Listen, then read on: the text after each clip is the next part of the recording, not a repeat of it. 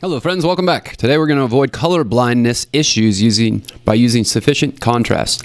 Color is a large part of visual design, but its use introduces two accessibility issues. First, color alone could not be used as the only way to convey important information because screen readers users don't see it.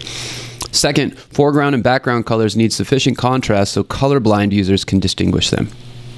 Previous challenges covered having text alternatives to address the first challenge. The first challenge introduced contrast checking tools to help with the second. The WCAG recommended the contrast ratio of 4.5 to 1 applies to the color use as well as grayscale combinations. Colorblind users have trouble distinguishing some colors from others, usually in hue, but sometimes lightness as well.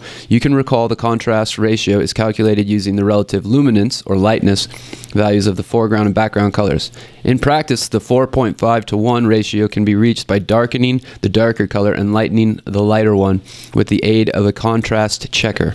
Darker colors on the color wheel are considered to be blues, violets, magentas, and reds, whereas lighter colors are oranges, yellows, and greens, and blue-greens. Campercat is experimenting with using color for his blog text and background, but his current combination of greenish background color and maroon text has a 2.5 to 1 contrast ratio. You can easily adjust the lightness of the colors since he declared them using CSS HSL property.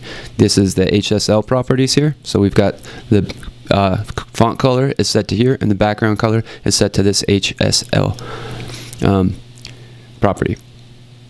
We can change them with the third argument. So this is the third argument, which is the, I think it's the hue or something, with the third argument. So increase the background color lightness value from 35 to 55 and decrease the color lightness from 20 to 15. So we're changing this guy to 15 and we're changing this guy to 55. Cool, and now our image, this is much easier to read now. And if we run the test, it should pass. Hope you guys enjoyed that one. We'll see you in the next lesson.